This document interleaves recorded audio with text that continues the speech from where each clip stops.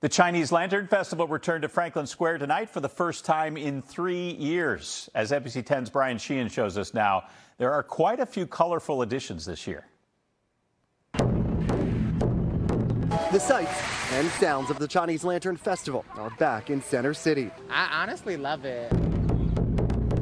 The popular summertime attraction returned to Franklin Square tonight for the first time since 2019. It's amazing. This year, after guests enter the gates and walk through the Lantern Corridor, they're met with colorful displays, illuminating lights, and more than 30 lanterns. It looks very colorful and beautiful. The lights are just beautiful. It just feels like everything's coming back to life. I really love all the lights. I love the archways. This is the second time I've been here, and I feel like every time they do it bigger and better. From sea life to a bamboo forest with pandas and mythological creatures, every section has a theme and provides plenty of opportunities for selfies.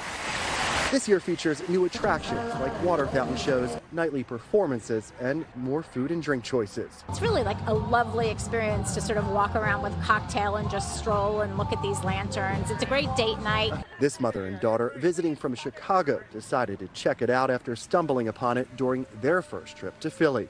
It's just something different to do and sounded really interesting and some culture.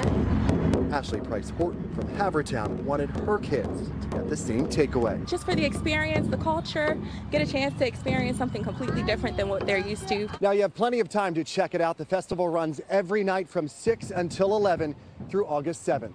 In Center City, I'm Brian Sheehan, NBC 10 News.